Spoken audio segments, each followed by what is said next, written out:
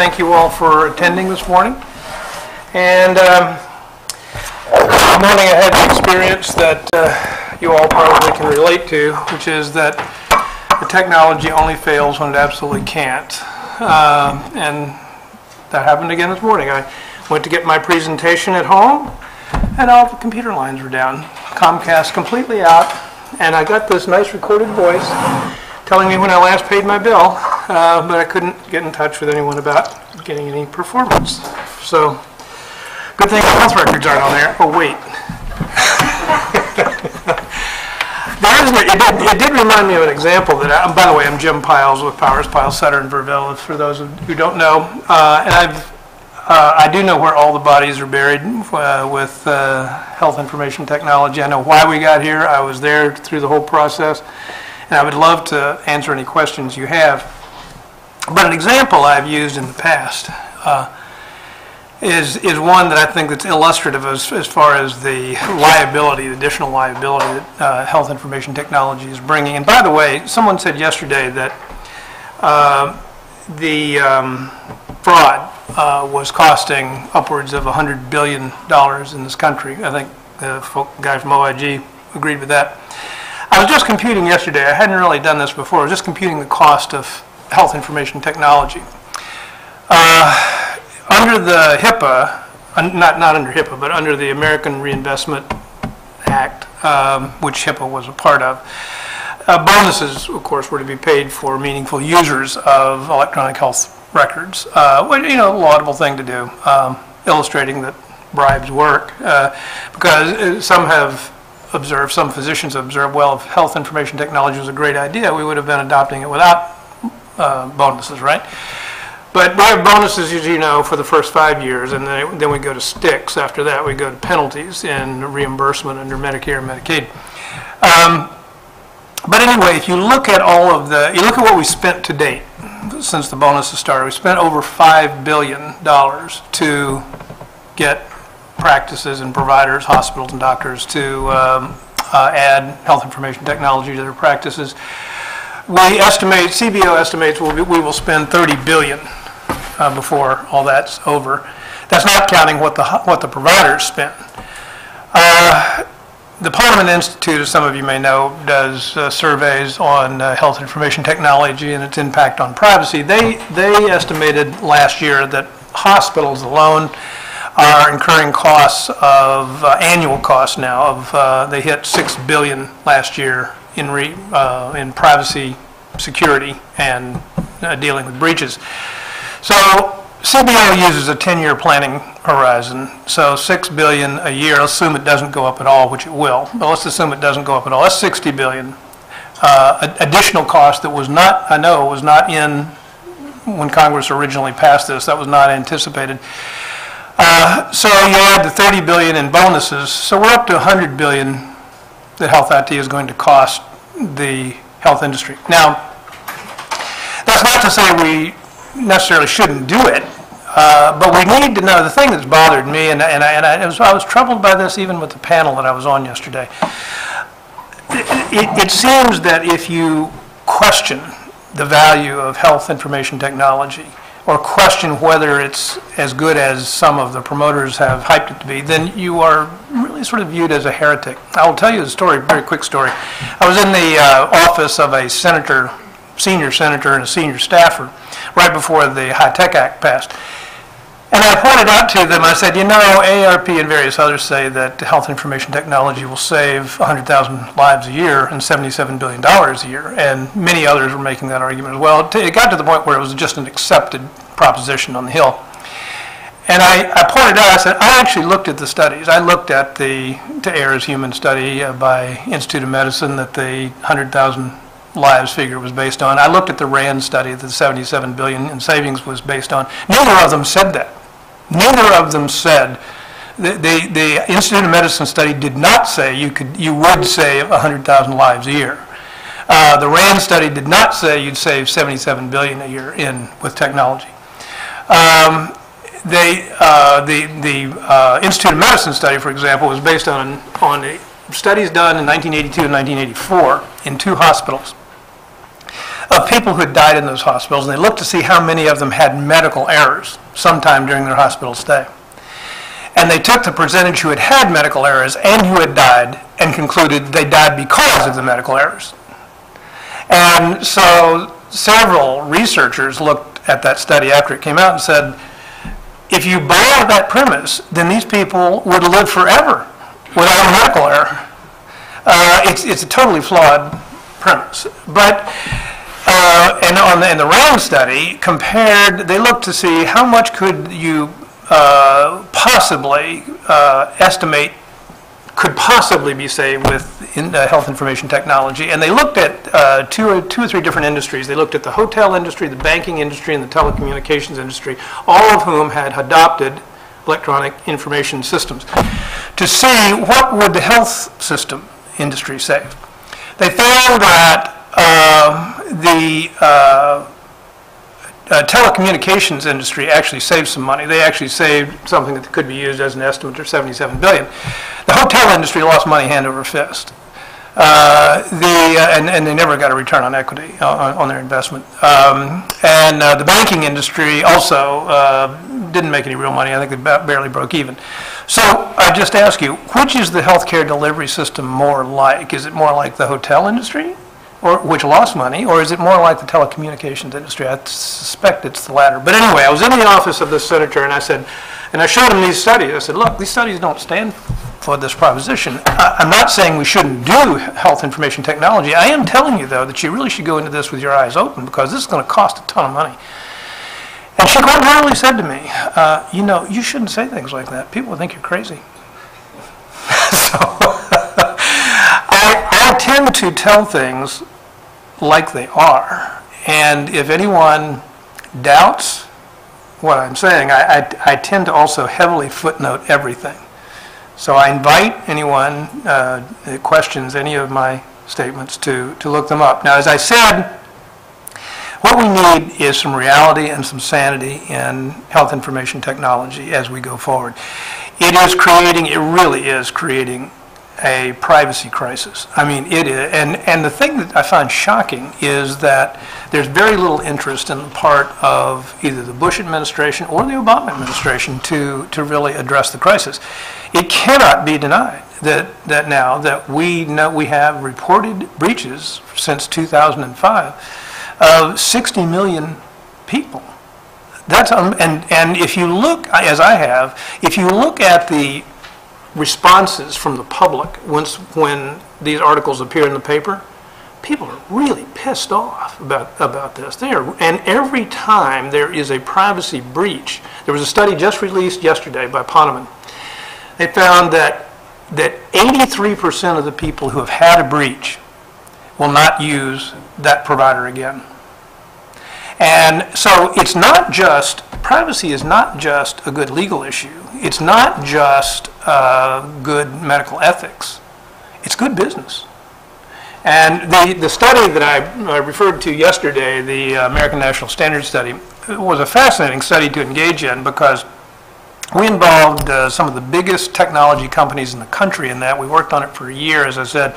And what they concluded at the end of a year's worth of study of what's happened to the health information industry since HIPAA was that there are unprecedented privacy breaches going on, but also unprecedented threats, business threats, to those who are using electronic health information technology, and the money that's having to be spent on security and responding to breaches was never anticipated. And it's huge. I mean, the thing I just chuckle at sometimes. Sometimes I go to these health information technology seminars or conventions, and I literally see in a room 350, 400 people in it, all security experts.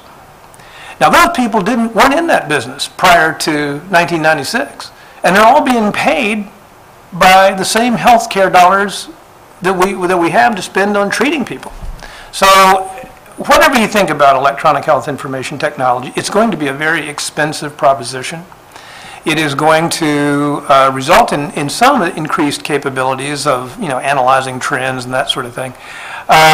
But it is going to cost a heck of a lot, and the money that it costs is money that is not going to be going to treating people and providing care. We have a healthcare delivery system that we cannot afford. It will be bankrupt in 12 years if everything goes well. If everything does not go well, it will be bankrupt a lot sooner than that. So the question I have, and what I do wonder about sometimes, is why are we pushing ahead so hard on this at a time when we don't have the money, and when we have not solved the privacy issue? Because as Great Britain found out, if you don't address the privacy issue, the public will reject it, which they did in Great Britain. Britain had to write off billions of pounds, whatever that is. They had to write off, and they finally just had to scrap the whole idea of an interoperable electronic information system. Now, they may come back to it at some point, but it was extremely unpopular with the public because they knew the privacy protections were not in there. And when you're breaching the privacy of Americans at a rate of, an average rate of about 2 or 3 million a shot, it's like little bombs going off all over the country. Somebody's going to have to address this, and the thing, I work in the political world, I work in the business world, I work in the legal world, I work in the clinical world, and so I get to see a cross-section of things, and I can tell you that when you get enough of the public ticked off about something, then it becomes a political issue, and we're pretty close to that right now. Congress sees the headlines, members of Congress see it, and they understand HIPAA is totally inadequate because I worked on this issue since before we had HIPAA, and there's only last week I finally realized something. Maybe others are smarter about this than I was. I never realized this before. But under HIPAA you can use and disclose information for treatment, payment, and healthcare operations without consent, and you don't have to tell the individual. You can just, and even if they object, you can use it anyway. So there's no process by which an individual can object. And you can also disclose information to a business associate without permission, as long as you have a business associate agreement. What I didn't understand and didn't sink into me was that it is up to the covered entity to decide what is a treatment or payment or healthcare operation. I mean, there are 78. If you look at those regulations, there are 78 different categories that come under those headings. But what I should have realized this because my clients are always calling me saying, Jim, we want to do this. How do we fit it under one of the exemptions so we don't have to get patient permission? And I found myself saying, oh, well, you could describe it as a healthcare operation here. I mean, well, for example, the company recently, the unfortunate company that wound up in the headlines that used health information to collect debts, past due amounts from people in emergency rooms. That caused huge uproar on the Hill, huge backlash in the press. And I looked at it and I thought, what? That's permitted by HIPAA, expressly permitted as healthcare operations. Bill collection is one of the things you can use someone's health information for against their will. You can do that. Why is this a big issue? It's a big issue because the public didn't understand it before that, and a lot of them understand it now. And Congress didn't understand it either, and that's why they held a hearing on it. And they were shocked to hear that's permitted under HIPAA. So I don't know. I thought that was it does illustrate another thing. There are some things, and my clients, I also deal with this a lot with my clients, is they come to me and they say, Jim, is this legal? And I say yes or no, whatever. But if I say yes, I say, well, that's the legal answer. Now the question is, what's the business answer? For example, I've had clients call me, Jim, we had this X, Y, and Z happen. Is that a breach? And I carefully parse the definition of a breach in the statute, and I say, no, it wasn't a breach. Good news, you don't have to notify anyone under the law. But you might want to think about doing it, because if this leaks out to the press, Blue Cross Blue Shield lost 10 million records and didn't notify a soul. That's not good. That's not good for business.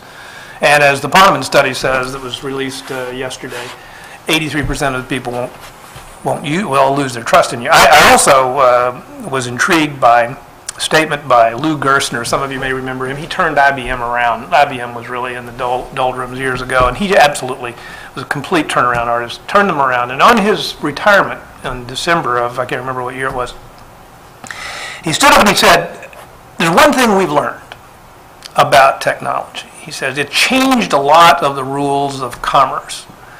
But the one rule it didn't change is if your customers don't trust you, they don't buy from you. So it's just a basic business principle. And nowhere is that more true than when you're dealing with health information. One last thing before I get into my presentation. I was intrigued yesterday when I saw a professor from Louisville University, I'm blocking his name now, but great guy, really brilliant guy in the area of ethics and privacy. And he was able to quote, when the lady from the ACLU gave a quote, he was able to figure out where that quote came from. It came from Brandeis in his Olmsted decision. One of the things, by the way, that's interesting, it may be interesting to you as well, is remember when someone yesterday said that some of the ideas I had were old? And I got a chuckle out of it. I thought about that more overnight. And I was remembering Brandeis' famous quote that privacy is the right to be let alone was in a dissenting opinion. It was in a dissenting opinion. It was not the prevailing view at the time the decision was issued. But 20 years later, it became the prevailing view. And I think what that illustrates is laws are nothing more than public opinion and public expectations. That's what they are. And that's what professional ethics are as well. So it seems to me that if we're going to be smart about health information technology, you should look at the public expectations and the public desires as expressed in traditional standards of ethics and traditional laws. But anyway, it reminded me of a quote, and I'm just going to read through it quickly. It's a little bit long now. I'll tell you a little something about it. It says, the internal effects of a mutable policy that are still more calamitous. It poisons the blessings of liberty itself. It will be of little avail to the people that the laws are made by men of their own choice. If the laws be so voluminous that they cannot be read, or so incoherent they can't be understood, if they be repealed or revised before they're promulgated, or undergo such incessant changes that no man who knows what the law is today can guess what it will be tomorrow. Law is defined to be the rule of action, but how can that be a rule which is little known and less fixed? That's the problem we found with the HIPAA privacy rules. I'm a lawyer. I spend 80% of my time working with these rules, and I don't know what they mean. The right to privacy under those rules is different, varies depending on the size of the organization. Your obligations under that as a regulated entity change if you are a hospital versus a solo practitioner, which means that the rights that the patient has vary. They're not the same for a physician as they are for a hospital. This quote was James Madison from the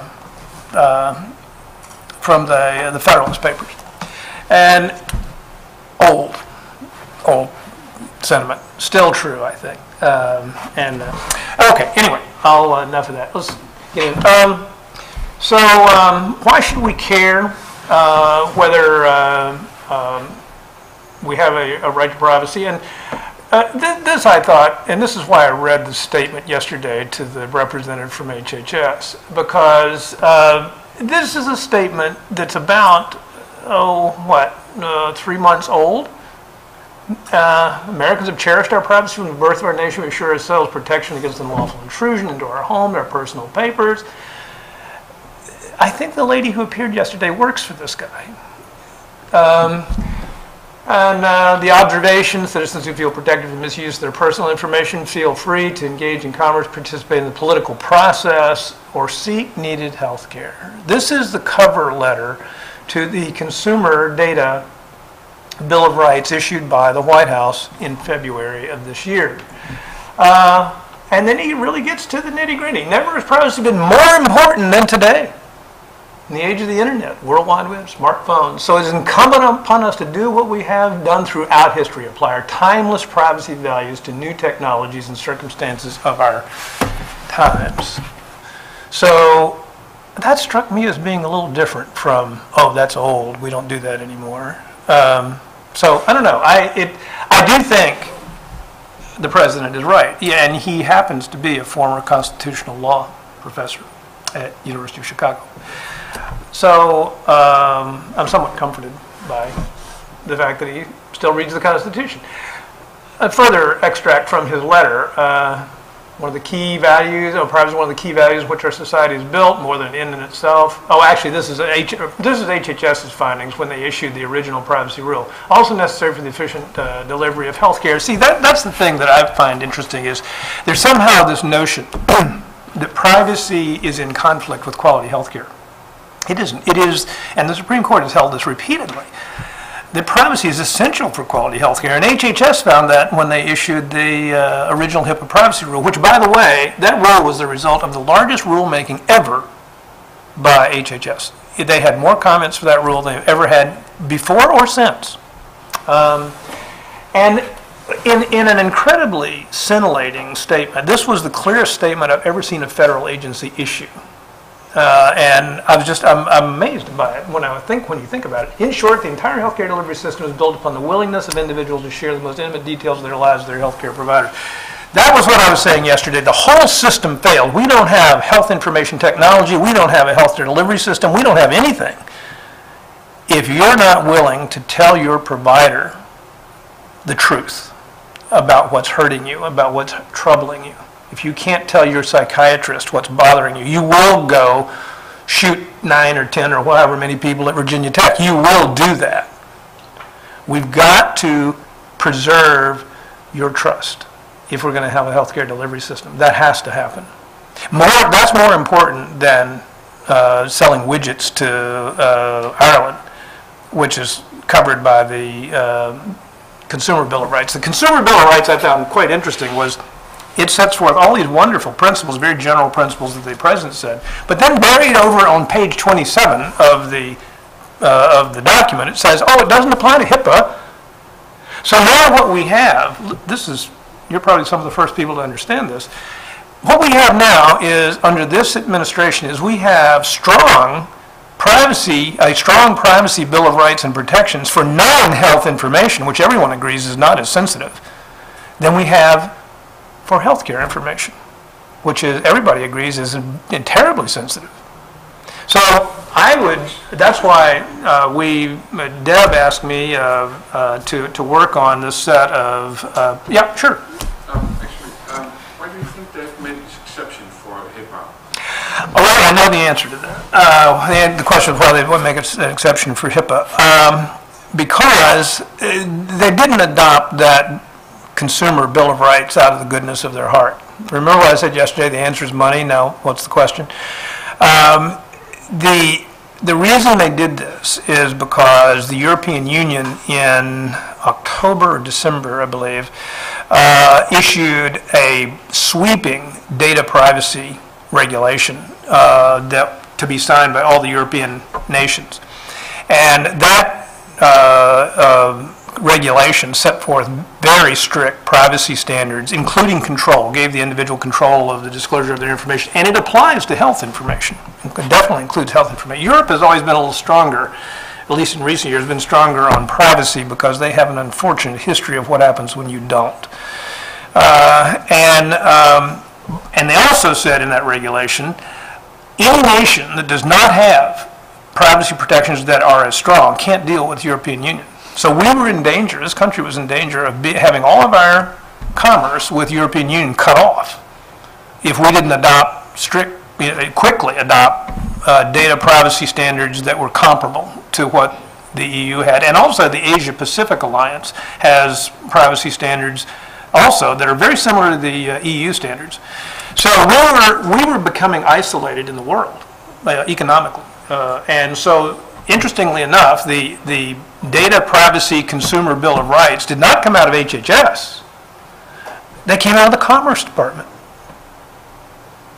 So the Commerce Department, Cam Carey is the head over there who was in charge of this, is Senator Kerry's brother, who I've worked with in the past. He sent all this over to the White House, and someone in the White House, I don't know if it's the president or whoever, but wrote this wonderful, sweeping letter about how privacy is a continuing right in this country and one of our founding principles, and we need it now more than ever in the past, and without ever consulting with, at least as far as I can tell, without ever consulting with HHS. But somebody at the last minute said, "Oh God, wait a minute, all what you're doing here, this Privacy Bill of Rights, has far more privacy protections in it than HIPAA does." So they stuck a sentence or two in there that says, "Oh, it doesn't apply to HIPAA." Things that are regulated by HIPAA. Now that really is a problem, because there are uses and disclosures that that HIPAA might not apply to. For example, what if there is something that is not a breach under HIPAA? So HIPAA doesn't apply to it, but you'd have to disclose it under the Consumer Privacy Bill of Rights. Now we have a real mess. So I think one of two things is going to have to happen. The Commerce Department is either going to have to withdraw their Consumer Data Bill of Rights, and America gets cut off from the EU, or we're going to have to change HIPAA. And that's why I think you are really hearing this at a very propitious time, because I think coming forward with a health privacy bill of rights at this point is, the timing is really good, because it simply builds on the EU, the Asia Pacific principles, and now the US's principles. The only thing that's out of step with that is HIPAA. So HIPAA is really out of step with international privacy protection. It's also out of step with the standards of professional ethics as well. And again, certainly raise your hand and jump in if you'd like. Why do we care what consumers want? As I say, the whole system depends on consumers. If you're in this business, if you're a practitioner, if you're a technician, whatever you are, all of your businesses depends on the consumer having trust in you and being willing to buy from you or whoever the company that you're providing information to.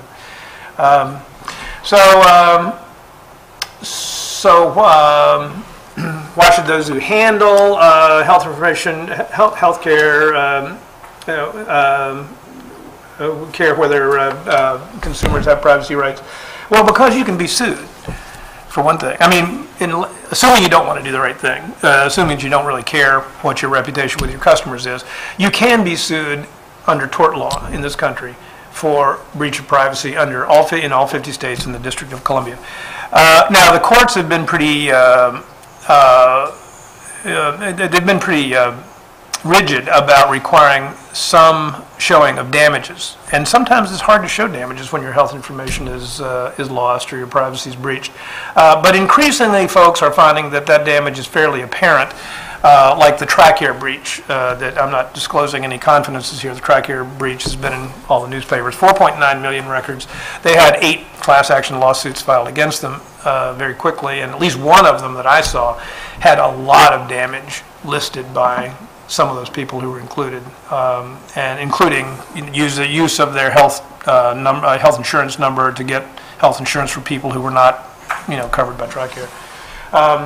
It was a real eye-opener for me to work with the technology companies and the security companies working on that American National Standards Program because what I found is that organized crime is massively moving away from financial data theft. It is massively moving into health data theft.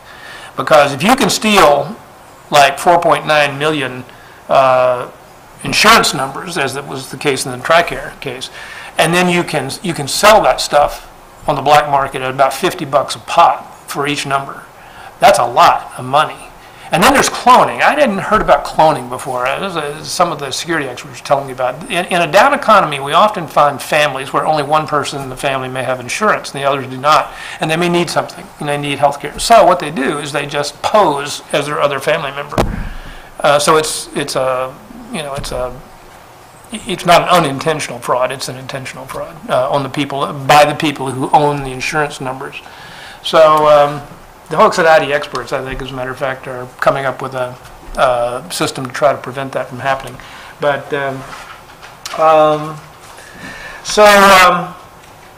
What is health information privacy? I get this a lot, and the thing I just find amazing, because as I say, I went through all the debates on the high-tech, on the HIPAA and the law statute and the regs and the high-tech statute and now the regs coming up.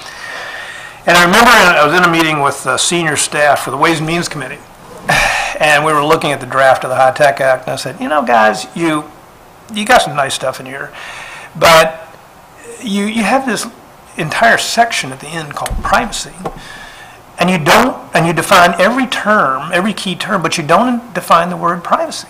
Don't you think you ought to do that? I mean, the public would like to know what privacy it is that you're protecting, and the regulated industry would like to know what are they expected to do? What is it that they're supposed to keep private, and how are they supposed to do it? And I'll see if I can clean this up. They said, we would probably it up, and therefore we won't touch it. You cannot believe how frightened people on the Hill are of the word privacy. They're scared to death of it because most of the lobbying money goes to expanding technology. There's very little lobbying money on the Hill for protecting the right to privacy. So it will only take it'll take a public outcry or backlash by the public, I think, to get Congress motivated. But that is occurring. That is now occurring. And I think we'll probably see some stronger privacy protections. But HIPAA, the HIPAA privacy rule, when you consider that it only applies to 3 types of covered entities and their business associates.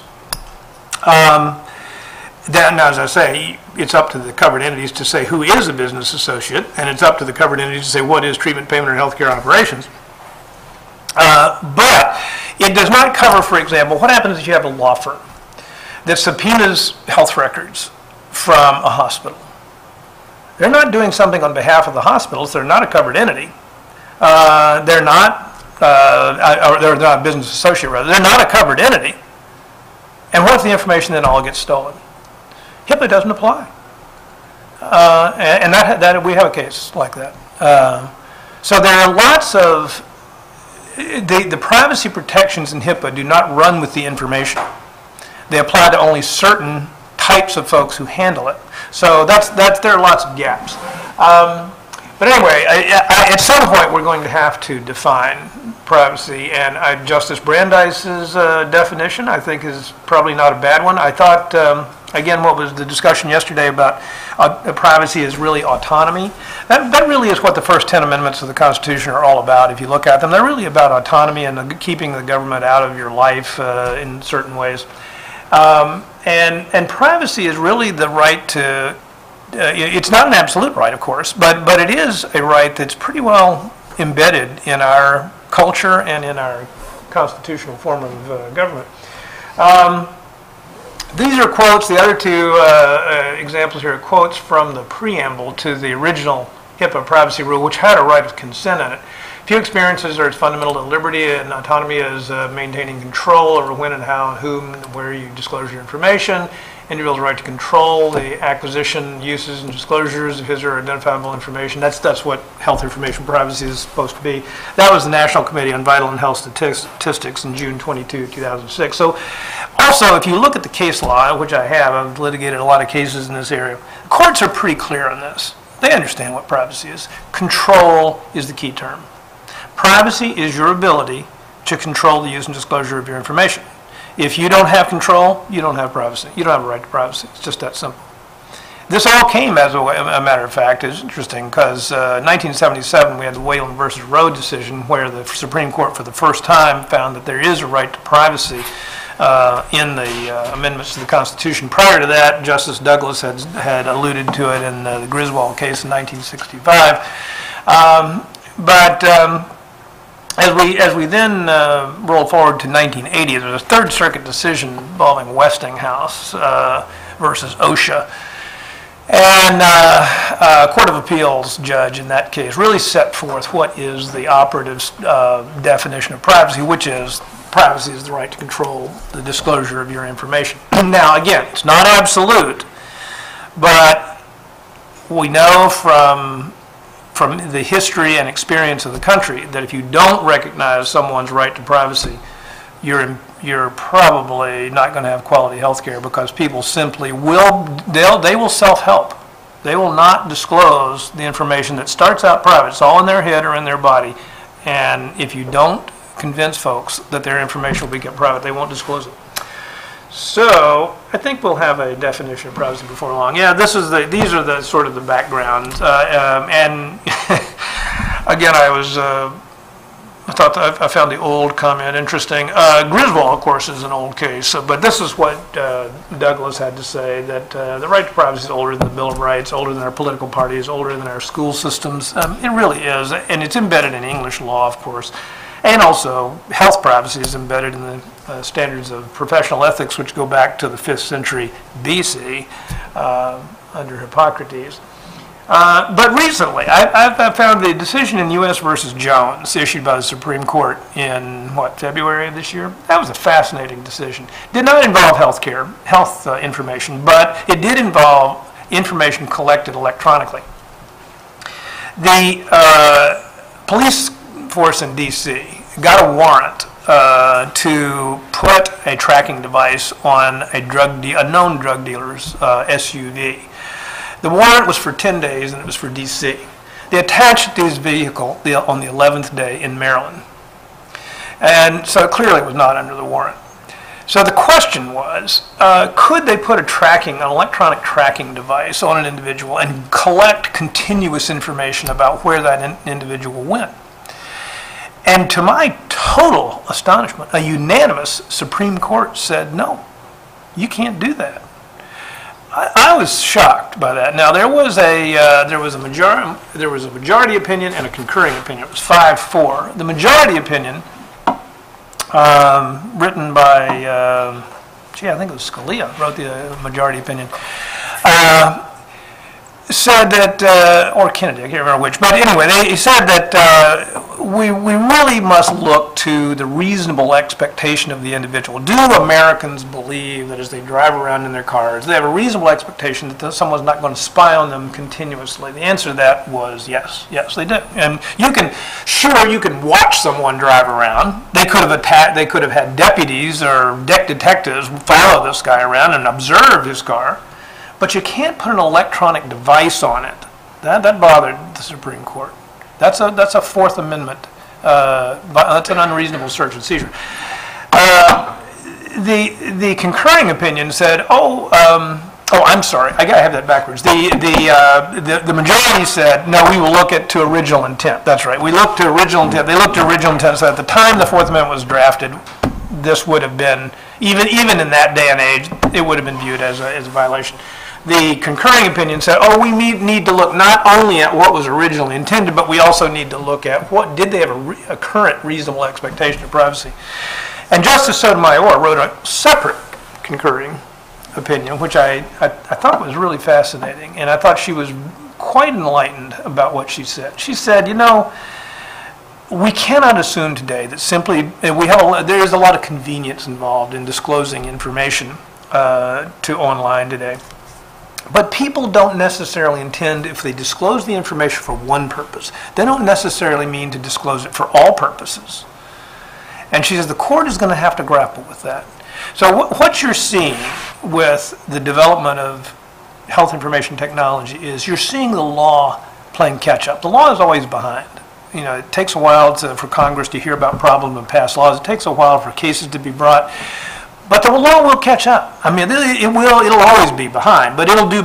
And what you're going to see is an increasingly ticked off public, which will lead to an increasingly involved Congress, which will lead to increasing laws, and which will lead to increasing liability. Now, the reason I thought coming up with a set of privacy principles was important is we need to be able to conduct commerce in this country. We need to be competitive globally.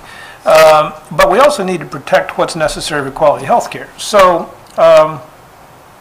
it seemed if you could, the public doesn't understand the law, the regulated industry doesn't understand the law, hopelessly complicated. So I thought if we could come up with a set of 10 or 11 privacy principles that would be easy for the public to understand and easy for the regulated industry to apply. You heard the lady from the government yesterday saying, oh, well, you know, HIPAA is just a floor. You can always do something beyond that.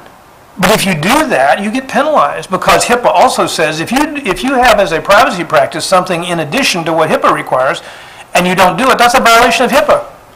So no self-respecting lawyer is going to tell his client to put in a consent process when one is not required by HIPAA. I mean, why would you do that? I mean, you could say something like, we will endeavor to get your consent, but HIPAA is inconsistent with standards of professional ethics, and the reason it is, the explanation for that, we brought that point up when the HIPAA rule, the amendment to the HIPAA rule was implemented, and the response was, oh, it's just a floor, it's not even a best practices standard, but it has become both the floor and the ceiling, and it's become the best practice, it has become the actual practice standard. So the very defense that HHS made for eliminating the right of consent is just no longer true. I mean, people are just, it has become the de facto privacy principles of the country. If you look also at the Privacy Act of 1974, and one of my son's teachers says all history is a continuum, and if you realize why we have the Privacy Act of 1974, because it was right after the Nixon debacle when White House plumbers broke into the psychoanalyst office of Daniel Ellsberg, who was going to publish the Pentagon, was trying to publish the Pentagon Papers, broke into his office and stole his psychiatric records in an effort to try to discredit him. If the White House plumbers were going to do that today, they wouldn't use a crowbar, they'd use a computer. And that's possible. But what we got the year after that was the Privacy Act, which says, as a congressional finding, the right to privacy is a personal and fundamental right protected by the Constitution of the United States. That was congressional determination. HHS has made the same determination in issuing the original HIPAA privacy rule, which had a right of consent. So you see that Congress reacts to things that happen out in the workplace. Tort law, here is the restatement of torts that will be applied to you if you breach someone's privacy. Well, this is what the TRICARE people and and also remember the tragic case of the student from Rutgers University. His roommate spied on him. He was homosexual, and he jumped off the George Washington Bridge. He was convicted for breach of privacy. The guy who did the spying, and so this is a concept that we in this country, we have a right to privacy, and you can be sued if you violate it. Now, again, the question is, what are the damages? Sometimes those are hard to prove, but that's recognized in all 50 states and D.C. There is also a psychotherapist patient privilege that was recognized by the Supreme Court in Jaffe versus Redmond in 1996. That was the same year HIPAA was enacted. That applies at the federal level, and in all 50 states, it turns out, have a psychotherapist patient privilege, and D.C. does as well.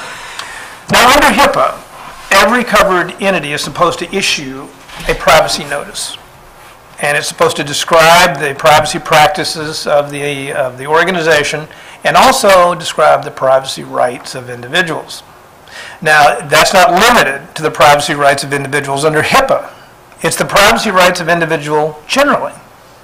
So there is not a privacy notice in this country that I am aware of, and certainly not even the ones issued by the federal government, that lets people know that they have a right to privacy under the Supreme Court case law. Yes?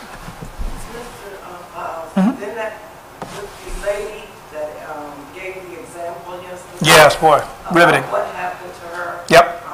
During the patient and doctor relationship. This is the psychiatric information. Yeah, right. Well, this seems, based on what you presented, is contrary to what is actually going on as it relates to privacy breaches. Right. So I'm having a hard time if the country is moving toward electronic health records. then why isn't the privacy issue and the security aspect of this data a priority? That's a question I have. I think it will erupt. I think you're going to have something like the, well, here's my prediction. I think that the reason it isn't is because the public is only gradually becoming aware of the problem, therefore Congress is only gradually becoming aware of the problem. But where you're going to have, where the lid is going to get ripped off, is when we have an election that is determined based on someone's medical record, and it will. It's only a matter of time before a politician's mental health records or substance abuse records or something get disclosed. And people will say, how could that have happened? And you'll see something like the Privacy Act of 1974. You're going to see a political opponent reveal someone's records. Very quickly, some years ago, I did a hypothetical. Some of you may remember Senator Frist, who was a physician from Tennessee. He was in support of eliminating the right to privacy under electronic health information records. So he wrote an op-ed where someone's life was saved. They went to the emergency room, they were unconscious, and their electronic record showed that what they were on and all the drugs and everything, and so their life was saved. So I wrote a hypothetical as well, and that was also published, about a hypothetical senator from Tennessee who had political aspirations to be president, and this hypothetical candidate was visited one day by 3 representatives of the insurance industry, and they gave him a list of things they wanted him to do politically, and he said, that's outrageous, I can't do that, get out of my office. And they said, well, before you throw us out, you all know that we have access to your medical records, and we did notice that period after college when you were a little depressed, you actually considered committing suicide. So you might want to think that over before you don't do what we ask you to do. He said, outrageous. He throws him out of his office anyway because he's a principled guy. Calls his attorneys, tells them to block those guys, keep those guys from publishing. And 2 days later, he's contacted by the Washington Post, which says, we have a story here. We're about ready to run about you considering suicide when you graduated from college. Just want to know if you have any comments on that. Sues to block the Washington Post from publishing the story. And the court said, love to help you, but the Supreme Court in 2001 issued a decision in Bartnicki versus Vopper, which says that the media has a First Amendment right to publish anything, even if it's obtained unlawfully, as long as it's about a public individual. So you can't block the publication of that information. So his political aspirations are destroyed. He goes back to Tennessee. One day, the wife of a former patient calls him, tells him that the patient's died of a massive heart attack.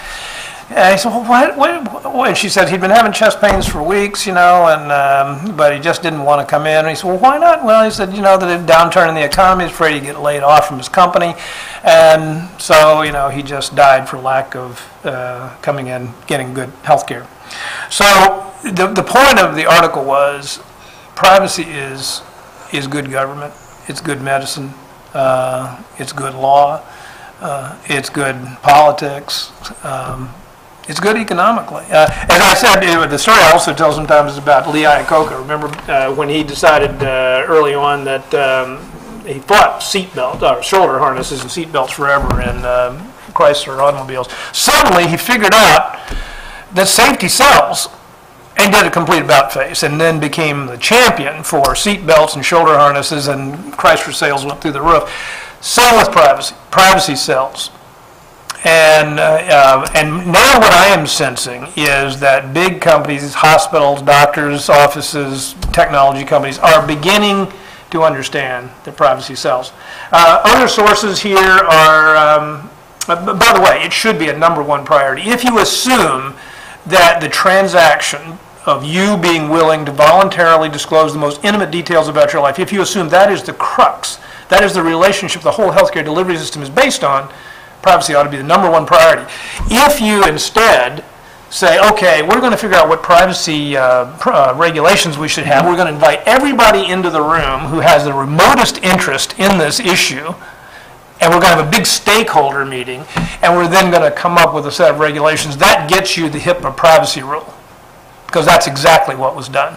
And the technology companies, the insurance companies, the bill collectors, God knows what, all had a much louder voice than the consumers. That's what happens when you do not prioritize. That's what happens when you don't have a principled approach. And that's what we're suggesting. Yes, question. How do you view the situation that the younger generation is putting up all their details about their lives on Facebook, on Twitter, or whatever? And I mean, it's not comparable to your medical data or whatever, but in discussing with my kids, I mean, I really sense a difference in opinion on privacy. So how would you view that, how that would play out in eventual new regulations? Yeah, and that's why it's so important to not go in the other direction. It's important to not disclose someone's information without asking them. It's equally important to not fail to disclose someone's information without asking them. You just need to ask. That's what we're talking about, and that's what, if you look, for example, I think the Obama administration would have been shocked a year ago if you had said, the public isn't going to like it if you require them to have health insurance. They would have said, what are you talking about? Everybody needs health insurance. If everybody has access, I mean, what could be wrong with that? The problem is Americans don't like to be pushed. They really don't. This whole country was founded on autonomy. And even though it may, I'll bet you that 98% of the people who are opposed to the mandate, the individual mandate, would get health care if they had the opportunity, but they just don't want to have to do it. They don't want the government telling them they have to do it. They don't want the nanny state, which, you know, it just is what it is. So I think the right to privacy is not the non-disclosure of information. The right to privacy is your right to decide. So if your kids want to disclose everything, fine, do it. But also, if there's something they don't want to disclose, that's fine too. Sometimes say, nearly everybody would be willing to disclose nearly everything, but nearly everyone has something they don't want to disclose. And I can tell you, I've had this experience. If you have a child who has a problem that you don't want to see follow them the rest of their lives and be available to everybody in their health records, I tell you, you'll do what it takes to keep it out of there. And my clients, my physician clients, lie all the time. They keep stuff out of the records. They call it something else. That's just a standard medical practice. Now, most doctors won't tell you that. They tell their lawyers that. Yeah. I'm just wondering why more of the patient privacy advocacy groups aren't after this regulatory problem. Because it does sound like we chase the money. That's the promotion of HIT. Right. But you're not going to fix the privacy problem until you get to the root, which is the regulatory problem. So yeah, well, it is, and that's why, again, I thought arguing for a principled approach and building on the consumer data privacy bill of rights from that just was issued by the White House is a good idea. One of the things, if you're interested in doing this, ask your members of Congress, take that bill of rights, ask them, which one do you oppose? Is it control? You don't want people to have control of their information? Is it transparency? You don't like that one? Is it accountability? Is it that? Which one do you want to throw out? And you won't get a single taker. And what I've found is very interesting about this whole process that I've been through now since the last 15 years is we are where we are today because of secrecy, because there has not been a public debate on this. And the public doesn't know. For example, the public thinks, when you sign that HIPAA privacy notice that you're somehow getting privacy rights. You're not.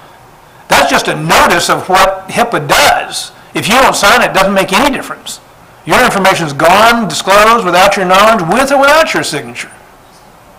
It's just to let you know what's going to happen. And it's not very good at that, yeah. Okay, Mr. Pyles, you have people that say, well, it's HIPAA compliant. It's not as actually HIPAA compliant as much as it is to the privacy rules adopted by HHS, correct? Right. Well, the HIPAA statute is very short. It's like just a couple of paragraphs, but all of the standards and everything are in the HIPAA privacy rule and security rule. And as I say, it's wrong in both directions because it doesn't inspire trust in the public and it's hopelessly complicated and the regulated industry can't comply with it. What we're finding is every time there's a privacy breach and OCR goes in and does an audit, they find all sorts of violations. Of course they do, because no one can comply with all these things. Blue Cross of Tennessee lost a couple of discs with several million people's names on it. And they went in and found that they had vacated a building. They had left all their computer stuff in a computer closet with a biometric lock on it. You had to stick your thumb on there to get that lock to open. But they were found in violation of HIPAA because they didn't station a guard at the door of the suite. Really? I mean, is that required too? I mean, you'll see that every investigation of a breach will find a violation because the laws are so complex. Well, now the Office of Civil Rights is now doing enforcement. Yeah. So they're going out and finding companies. They are. Auditing people, and the fines are quite substantial. The fines are quite substantial, but I mean there are gaps, and then it's hard to do some of the investigations. The lady, one of the things I wanted to get back to, the heartbreaking story by that lady yesterday, which I thought was absolutely riveting. But the thing to remember about that was that the reason she got no satisfaction was the thing that she objected to was precisely permitted by HIPAA. That's why OCR couldn't help her. Because it's true that psychotherapy notes can't be disclosed without authorization, but if your facility requires those notes to be included in the general medical record, that loses the psychotherapy notes protection. The patient is nowhere involved in that decision. So a doctor or the facility can put the information in the general medical record, and the additional protection for psychotherapy notes is lost. Then that information is disclosed, all 200 pages of it is disclosed to every practitioner, all perfectly permitted by HIPAA, the HIPAA privacy rule. See, that sort of kind of thing, I think, is just going to have to stop. Let me just get right quickly through the rest of this here. I just wanted you to see some of the privacy rights under HIPAA that individuals have to be notified of, and this is a list of those. We'll also make those available online. But there are other privacy rights that HIPAA doesn't require patients to have notice of, such as the additional privacy rights for psychotherapy notes. The disclosures of the minimum necessary principle is that only the minimum necessary amount of information is to be disclosed. If you look in the preamble says what that means is, because we went round and round with CMS on that, what this means is that is to be interpreted in a way that is consistent with and does not override professional standards. That's great. That's a great way to get professional standards somehow bootstrapped into HIPAA. And what it says, and this is the question I raised, which HHS responded to. I said, okay, only minimum necessary is supposed to be disclosed, but who decides? Is it the insurance company? The insurance company always requests everything. Is it the practitioner? Is it the patient? Who decides? They said it's the practitioner because he or she is the gatekeeper. So that's good because under the current definition of minimum necessary, it's supposed to be consistent with professional standards, and it is the decision is made by the entity that is subject to those professional standards. So that's good. But HHS is about to issue a new regulation redefining minimum necessary. Last question, yes? Yeah, well, I think another problem is psychotherapy notes and the way it's defined in HIPAA is very, very limited. It is. It is quite limited. It excludes quite a number of things. Right. Yeah. This was, as I say, I just love this reaction. HHS hates for me to bring this back up, but when I said, hey, you're eliminating the right of consent when it's required by the professional ethics of every segment of the medical profession, how can you do that? And they said, oh, well, this is just a floor. It's not supposed to really not even be best practices. So here we are today. They said this back in, 2002, I think. So here we are with the standard practice in this country not even being best practices for privacy under electronic information systems. They don't like to hear that. So these are the standards, privacy standards contained in the AMA's Standards of Professional Ethics. The AMA has been squirreling around with this for years. It's still pretty strong. I represent the American Psychoanalytic Association. Theirs is a pretty good standard, I think. Confidentiality is the patient's communication is a basic patient right. That's consistent with history. These are the privacy rights that the HIPAA privacy rule does not require the patient to be notified of. You don't have to tell them that they have a constitutional right to privacy. You don't have to tell them they have a right to privacy under tort law. You don't have to tell them about the psychotherapist patient privilege, minimum necessary, right to privacy under standards of ethics. There is, under the High Tech Act, we got this in there, provision that said if you pay out of pocket, you request restrictions on the disclosure of your information, it cannot be disclosed for payment or healthcare operations. It can still be disclosed without your knowledge and consent for treatment. We got that specifically in the statute. And then we have the privacy crisis. You would think that we would have stronger privacy protections when we have hundreds of thousands of disclosures, plus we see now that Health IT, we shouldn't be in an almighty hurry to implement this because Health IT, as I say, the early studies show it's not going to save that much money and it's not going to save many lives. And this is the cost. Lots of money, as I mentioned, is about $100 billion, and the privacy breaches are just going through the ceiling. I'll tell you one thing, they are, I wondered at the time why when the High Tech Act was enacted, the administration could have put it in the stimulus bill, which was the American Recovery and Reinvestment Act, or they could have put it in the health reform bill, which was coming later. I thought at the time, isn't health IT part of reform? Why did they put it in that? Then it hit me. It doesn't save money. Can't put it there because then it would have been a deficit. It would have made the health reform bill go into more deficit. So essentially, the high tech bill is a jobs bill, and it has created a lot of jobs. That it has done. So as I said, somebody asked me to if I could describe what health IT has been, and it's really the nuclear energy of health reform. It has the potential for some benefit long term, but it has the current potential for great devastation and permanent devastation if you don't control it. So it is all of that. Realistic benefit, it does have some bit of care coordination. Conceivably will be better with being able to figure out what care people have been getting. Cost reduction through saving sharing, that's possible. So there's the policy question. Do you shape your fundamental rights and your professional ethics to meet the capabilities of the technology? Or do you shape the technology to fit the ethical standards and the fundamental rights? I think it should be the second, but we'll see where it goes. You're coming along at a time where the ride is still going on. Thanks very much for coming. I'd like to chat with you.